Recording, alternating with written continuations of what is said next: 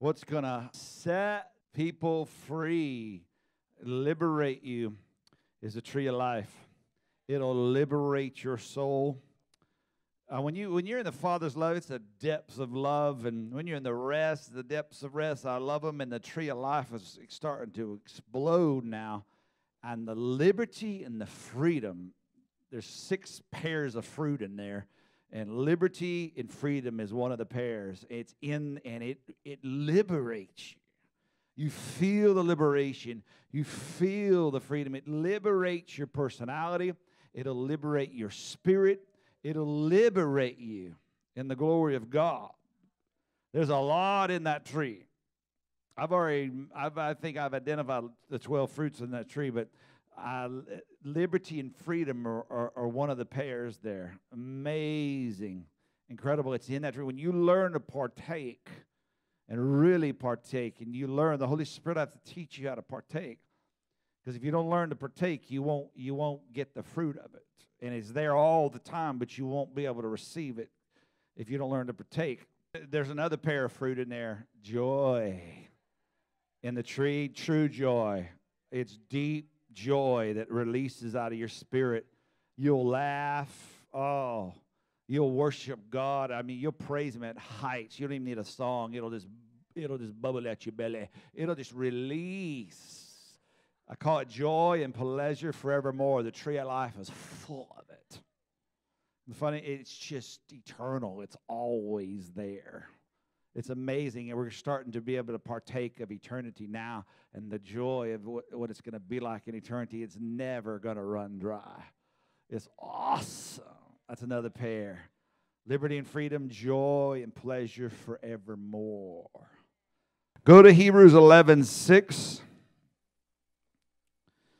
I want to share with some things I've been exhorting, but what I've been recognizing what God's doing with all of this ascension up into the right hand of God, with all this ascension. There's something He's doing.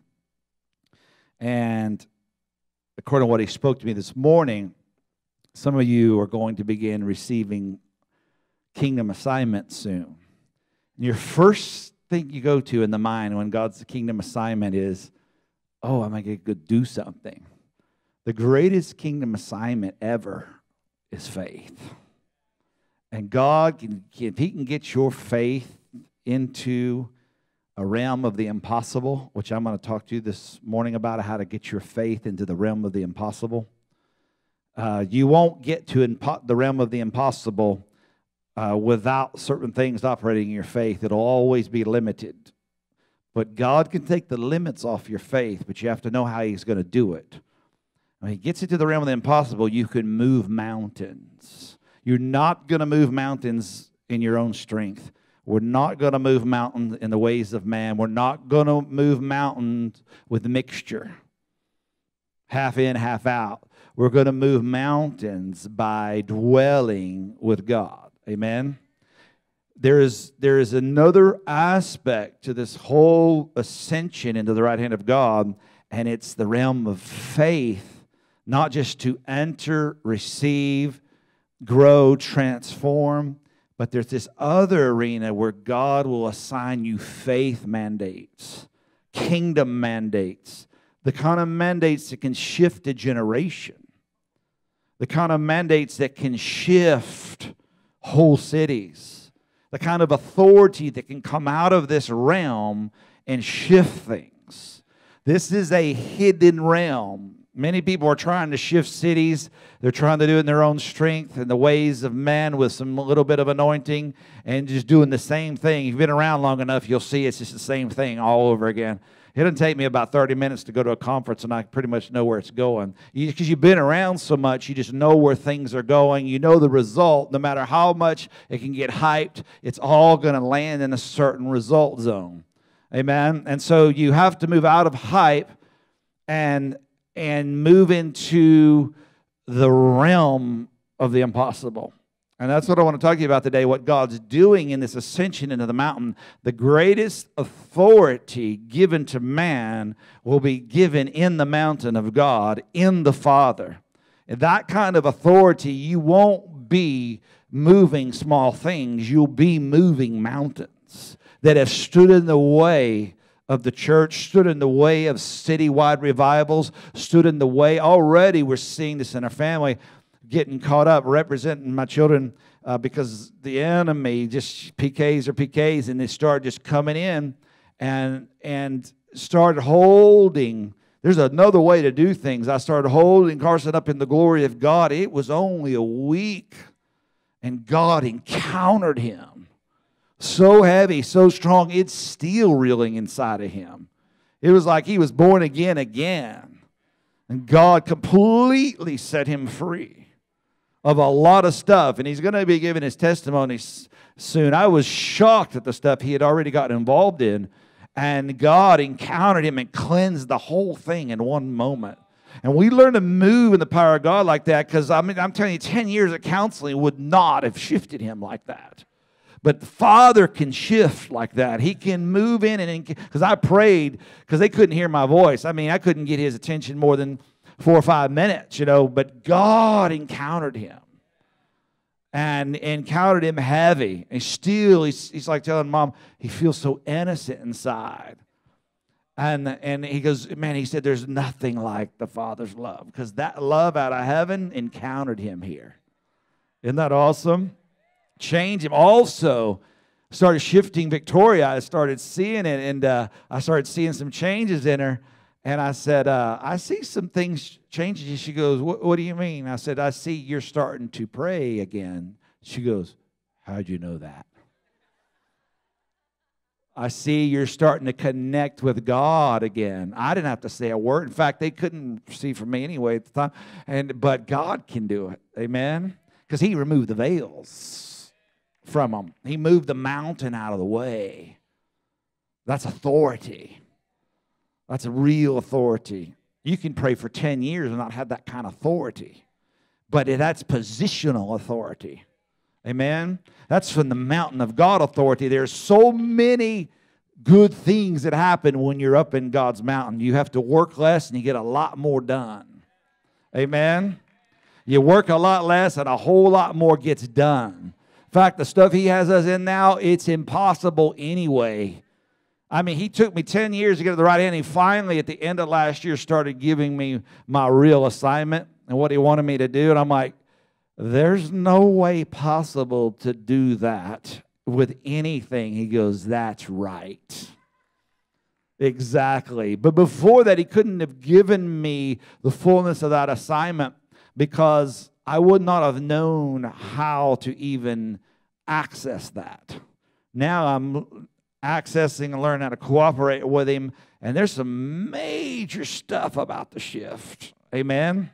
Major. Woo! It's awesome because God opens your eyes when you're up in there with him. He gives you sight that you cannot get in the lower realms. You can't because you get convoluted here too easy. And when you get convoluted, your heart will get convoluted. If the eye of the heart gets convoluted, it gets tossed and pulled and torn. It's not settled in any one place. It's just all over the place because it's moving with the world system instead of moving in God. But when God hones that heart in and gets it situated up into his mountain, he can get it focused in there. Then what he can do, and this is the part he told me, he says, I'm going to begin giving assignments to those that are dwelling. He'll give you an assignment, a mandate to move mountains that will truly affect the kingdom of God in incredible ways. Amen? Let's give God glory. Hallelujah. It's not all just about transformation. It's also about functioning in the kingdom, being prepared to function at a much higher level. Isn't that awesome? And when you function at the higher levels, it's glorious because there's so much freedom, there's so much liberty, there's so much light, there's so much glory that you don't fall down in that convoluted place. So you stay up there, and God starts making it easy for you. Amen? And when he starts making it easy, that's not the time to get lazy. That's just the time to stay connected. A lot of people, when it starts getting easy for them, they get disconnected. I went through years of that. I would fight. He started making it easy for me, and then I'd disconnect, and then the enemy would start coming back in. But now I've learned, okay, God, you're making it easy. I take that because he's making it easy. I stay there so he can make it good. He can make it gooder and gooder, better and better. Glory to glory. Amen? In Texas, it's gooder and gooder. In the Bible, it's glory to glory. Hebrews 11:6, you there? All right. Without faith, it's impossible to please him. In the high realms, you cannot get anything moved without faith. But it's not just faith. It's what faith is doing. Amen? For he that cometh to God must first believe that he is, and he's a rewarder. We talked about that last week, the finished work. I don't want to stay into that. I want you to go to chapter 12. Wherefore, seeing we also are encompassed about with so great a cloud of witnesses, let us lay aside every weight. Got to lay it aside. The sin which doth so easily beset us. Let us run with patience the race that's set before us, looking unto Jesus, the author, say the author, and the finisher. God is authoring something in your life. The Lord is authoring a faith that he's going to bring to a finished state. We don't understand what that looks like because we haven't arrived there yet. Because we haven't arrived there, we're just operating in what we know to be faith. But when he gets done, he's going to bring your faith into a place that's well-pleasing to the Father. Because it's not just your stand of faith. When in the old days, all we do is just walk around confessing. I'm a big faith man. Confessing. I'm not moved by what I see, feel, or hear. I'm only moved by the Word of God, and I believe it. I am definitely moved by what I feel now. I'm definitely moved by what I see, because I'm moved by what I see by the Word of God, and I see with the eye of my heart, and I'm moved by what I feel. I have so much feeling in my faith now. I have so much glory working there because of where I'm exercising faith at. When I was exercising faith here in this jurisdiction, in this realm, I was constantly being exposed to the warfare of the enemy. So I had to come to a place where I'm not moved by what I see, feel, or hear, because I'm constantly feeling, and I just kept confessing, and I had breakthroughs, but that wasn't the finishing part of faith. That was just the authoring. There's a finishing of faith as he brings you up into the mountain of God. When he brings you up in the mountain, he starts a process of transformation. He'll start a process of transforming your faith into the rest, moving it into life, moving it into love. And every time you receive something on your way up, that becomes an integral part of your faith that's going to move mountains. Because what he's giving you and working in you is going to be released through you. Amen? God, if you have disharmony in your life, you'll have disharmony in your faith. Amen.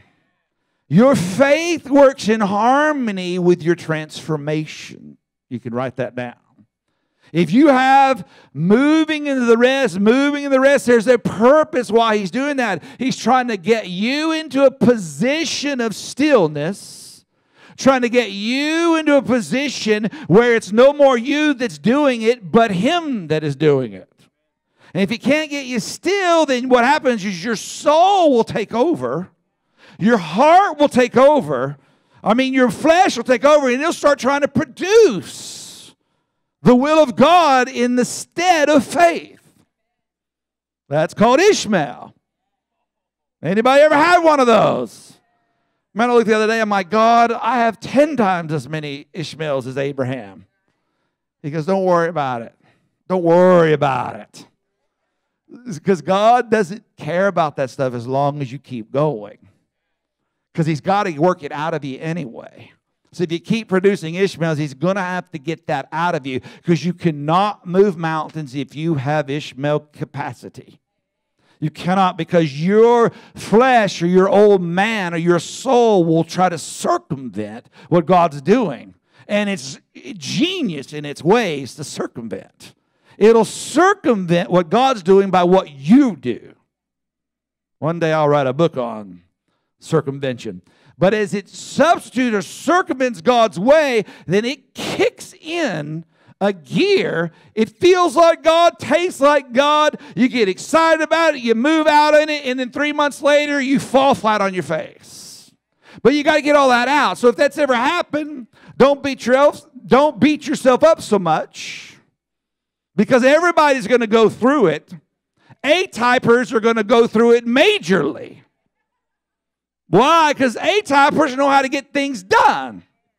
The problem with A-typers is when in faith is the A-typers want to get in front of God and do it for Him. Not knowing that I'm in front of Him doing it for Him. I thought I'm just doing this. He's got to get that A-type personality under submission to His ways. Amen? Because His ways is, you're going to be a part of this, but I'm going to do it. You'll have a part. And then people adopt, well, because then what happens, He brings you into a place of brokenness. That's part of your transformation. You need to write this down. You cannot stay in brokenness and fulfill the will of God. You have to move out from brokenness into His glory, into His life, into His love. If you're walking around broken, you'll sound like a broken record. And your life will manifest brokenness everywhere. There is a purpose for brokenness, but it's not to stay there. Because what happens is you'll start adopting brokenness badges. Look how much I've gone through. Well, look how much I've gone through. You start glorying in what you've gone through. And then they start adopting, here's another one, here's a resolution people adopt when they're going through the storm. All of a sudden they're adopting, and God must be up to something. Because all this storm I'm going through must mean I'm going to get a great breakthrough. God doesn't measure your breakthrough about how much storm you're going through. Write it down. Have you ever heard about somebody said, man, the stuff I've been going through lately, God must be getting ready to do great things for me. Have you ever heard that? It's easy to adopt that, but then what happens? Nothing happens, and you start going through something else again.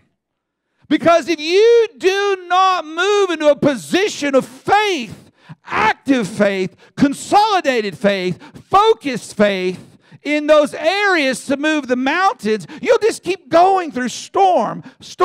Now you can get the storm off, but I want victory. There's one thing to take the storm off. There's another thing to have dominion over the storm. There's one thing, I went through the storm. Okay, I'll take this storm off, learn to do that. Glory to that. It's awesome. Praise God. But there's another thing to come into the storm and have victory over it. Storm, you'll never come to my household again. You have no place in my household. Now, you can say that, but you got to come to the position of that kind of faith. Amen? It's a whole other level of faith. Amen? All right, go to chapter 13. And we'll look at verse 20. It's all right here. Now, the God of peace that brought again from the dead our Lord Jesus Christ, if He did that, I'm sure He can take care of us. Amen. That great shepherd of the sheep, through the blood of the everlasting covenant, make you perfect. Make you mature, whole. Bring your faith into a state of perfection in every good work to do His will. Watch this. Working where? In you, that which is well-pleasing in His sight. He's got to work these things in you. Now, a lot of us have been subjected to these trials and these storms of life, and we've learned to grow and change and transform through these storms. I can attest to you, been around for a little while, that is definitely not the best way to do this. If all we do is grow through storm and trials, we're going to have a very hard life. I found there's another way to transform, and that's going up in the mountain of God. He can transform things a whole lot faster than a trial and a storm in the earth can. He can make the transformation working in me, that which is well-pleasing. Why? Getting me ready for my next level. See, a lot of people think, well, God's just going to come in. I just know it. One day He's just going to do this. You cannot move mountains. Write this down with one-day faith. Write it down. Because one day will never show up. You have to arrive into the day. You keep prophesying of one day. You have to move into that position by faith. Thank you for your enthusiasm. One day faith does not move mountains because it's one day. One day. God's going to do this. And then the adoptees, I'm trying to get you a few of these adopted mentalities that keep people where they are. Here's another one. God will just do it. I don't have to do anything. No, God has already done it, and you do have to do something. If you adopt that, God will just do it. I don't have to do anything. When we adopt spiritual philosophies around it, watch spiritual philosophies because they won't get you anywhere. Amen? Faith will get you everywhere in God. But you have to learn what you do, what God does. Everyone put your hand on your heart. Say, I have a part. Today, I agree. I have a part. I have a role. Amen. Start saying that. You have a part, God has a part. If you don't do your part, God can't do His part. Here's another one. God always operates from the position of the finished work. You don't go up to get God to do something. You go up to receive what He's already done. He's already done it. You have to get that settled. Listen to last week's message. It's a very good one. Is this helping anybody, or am I just rambling today? Philippians 1, 2, 3. Philippians 1. And look at your neighbor and say, I have a part. Make sure you get me back to that part. The part you don't play is in the realm of your flesh. When you're unskilled in these things, your soul will get in front of God because it's unskilled. And the enemy will empower your soul to get out in front of God, to get you to produce an action. So once He can empower that action and get you moving into that action, you'll get out there. You'll eventually fall on your face, but it's designed to get you away from God's process into human process. We call that works. We can call whatever you want. You can call it Ishmael works. It's your soul being activated instead of your spirit. That's why you got to eat the meat. Say, eat the meat. Here we go again. You got to eat lots of steak. Why? Because he goes, he that is on milk is unskillful in the word. But he that eateth the meat, say eateth the meat, he's able to discern both good and evil. You'll be able to discern spirit and soul. You'll start discerning the operation of the soul. You got to get that thing down. We have a series called Dethroning the Soul. That's part of your progression up in the mountain is to get the soul down. Amen? You have to put him down. If you don't, he will rise up. And he just doesn't rise up in the arena of sin. He'll rise up to circumvent because the enemy will see to it that he does. The enemy can work through the soul, and he's very skillful at getting your soul in front of God to get you out of alignment. But it's always going to be what you can do, not what God does. Why? Because when God's assigning you something, most of the time it's above you, beyond you, something you cannot do. That's why I had to wait to Abraham. All right, you keep trying to do this. Fine. Let me get you to a place you can't do it. How many of you have been there? I can't do this. You can't sit there either. I can't do it. That's a good thing. In the flesh, you can't do it. But in the spirit, you must do it. Write it down. Because you're separating out what you can't do. You got to, I'll say it like this. You have to separate what is sanctioned and what is not sanctioned in your part with God. There is a part that's sanctioned and there's a part that's unsanctioned. There's a part that's blessed and there's a part that's not blessed as far as your cooperation in moving mountains. There's a part you're going to play and a part God's going to play. But there's certain things that are sanctioned you can do and there's certain things that are off limits. Say off limits. When learning to do this, I'm like, God, what do I do? Every time I do this, I keep running a wall. I don't know what I can do.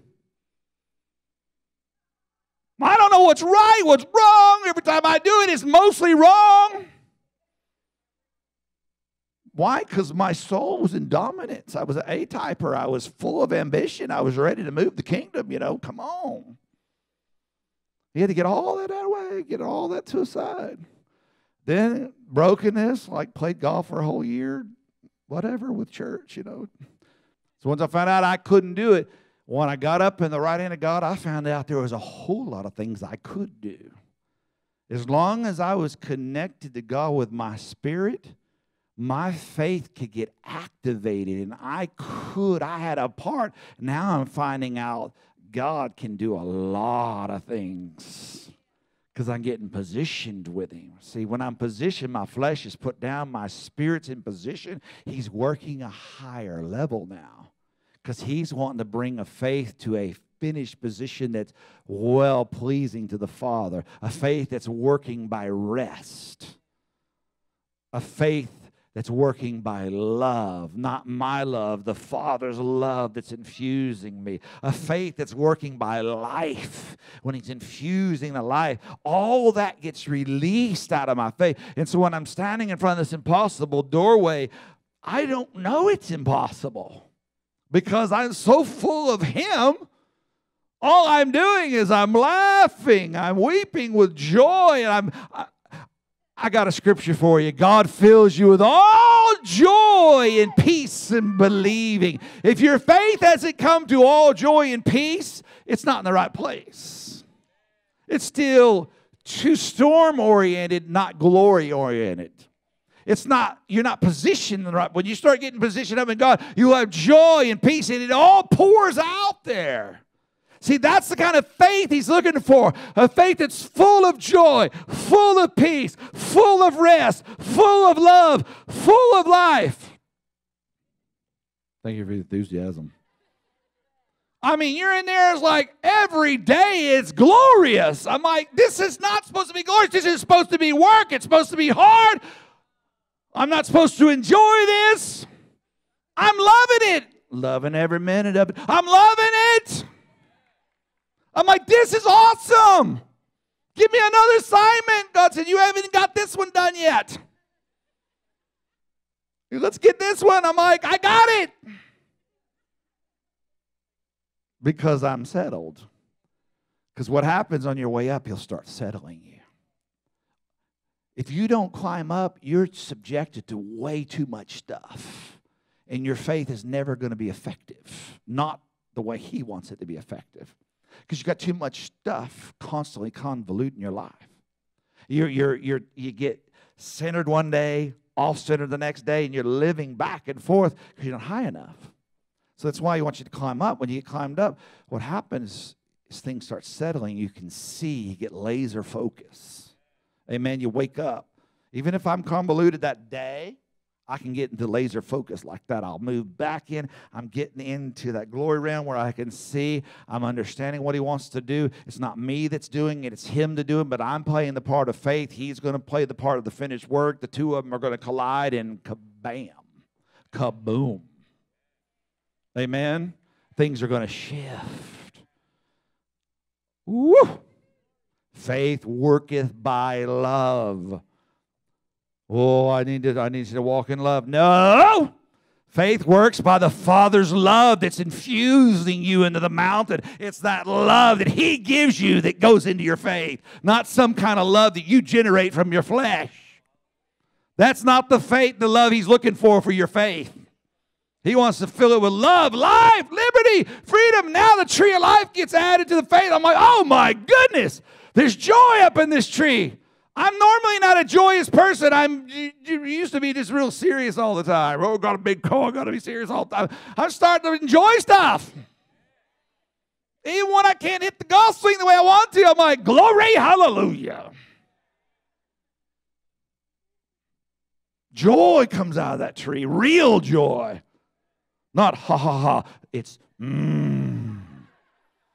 It's joy and pleasure that comes up out of that tree. And I'm eating from it and I'm like, oh.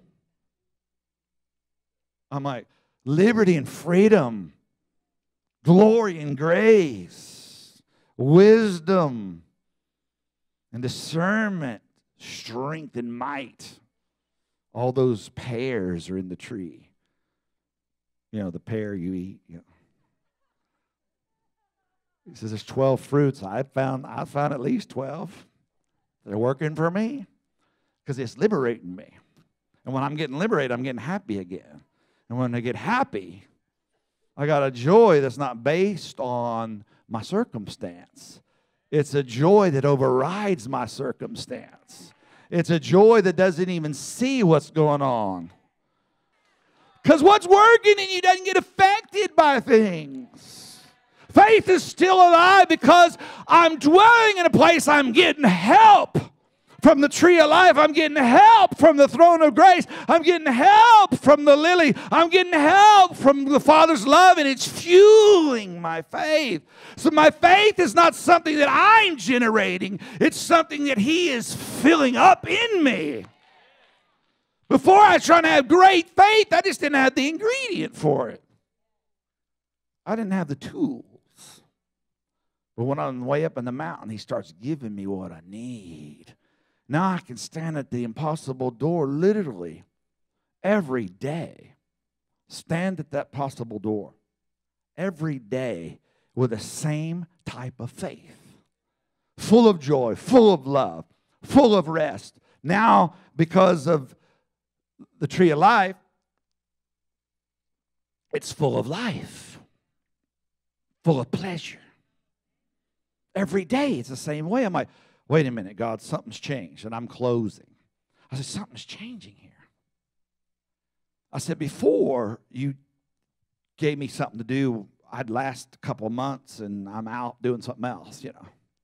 Now I'm zeroed in every day, but I'm arriving to the same place. Like a golf swing, you got to arrive back to that ball. There's a few things you're going to have to go through to get that thing back the right way. Amen? If you don't know what I'm talking about, try to swing it. You'll know. And so I was arriving back at the same position every day, a position that was full of love, full of life, full of joy, full of peace, full of rest. And it was all releasing into this impossible assignment, which was not making any room for doubt to have a position or place. It wasn't anywhere. I'm like, where is doubt? Where did doubt go? Where is discouragement? Where did it go? Why? Because when you're operating in the mountain of God, discouragement doesn't get up there. It's all taken out on the way up. See, everything from the world's taken away in your ascension up. Now you have a faith that's pleasing because that's what the Father's looking for. All this time we were trying to generate this faith because every one of us got a big faith man mentality. Couldn't get it here because I didn't have the fuel for it. And I was wearing too much of the world. So what the right hand of God has done in the ascension up is taken the world off and put the fuel in. Amen. And now the fuel's there. The world's off. It's easy. But got to do it every day. It wasn't easy climbing the mountain.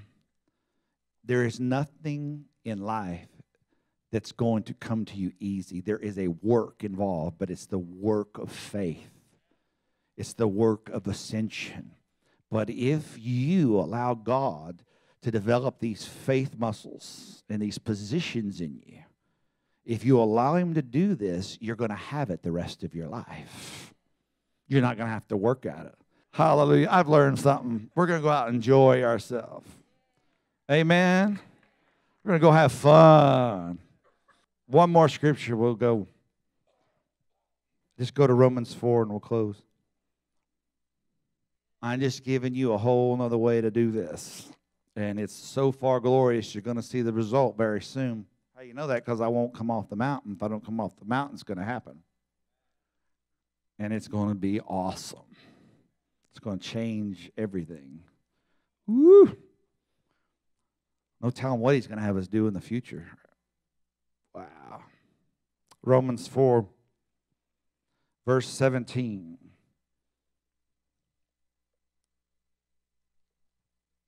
As it is written, I have made thee a father of many nations before Him whom he believed, even God who quickeneth the dead, calleth those things that be not as though they were,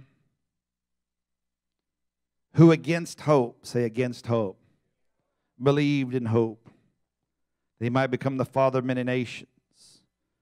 Verse 19, being not weak in faith, considered not his own body now being dead, was about 100 years old.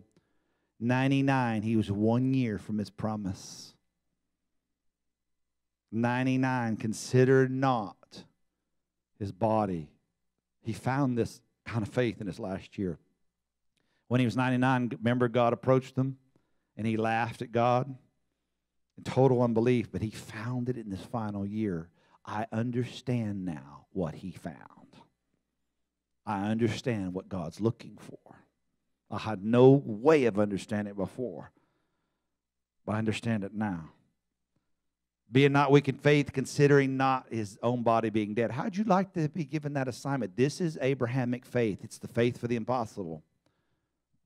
God's not going to give you an assignment for the impossible without preparing you for it. Amen? He was charged and mandated by God to give birth to a son from a dead womb.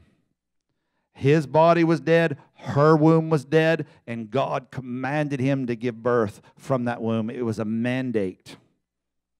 That's Abrahamic faith. How did you think Abraham sat back? Oh, God will just do it. No. He had his part. He had to move into a position where he was no longer moved by the circumstance he was wearing. He got out from the circumstance he was wearing, which was his own body. He got out of that realm and got into God's realm. Amen. When he got into God's realm, he staggered not at the promise of God, was strong in faith, giving glory to God, that what he had promised, he was able to perform. He was full of faith. He found it. Wearing a dead body, he found the faith of God. He found it. Became the father of many nations. He's still bearing fruit to this day. Every time someone's born again, goes on his account. Man, the whole thing is on his account. Because of one act of faith, he was able to move an impossible mountain and give birth out of a dead womb. Abraham and Sarah, incredible. I know what that faith looks like now. If you want that kind of faith, you will never find it operating here. Even the Bible says Abraham had to go up because he operated in accounted righteousness. He transcended his own dispensation and got to operate in ours. And that's where he found it.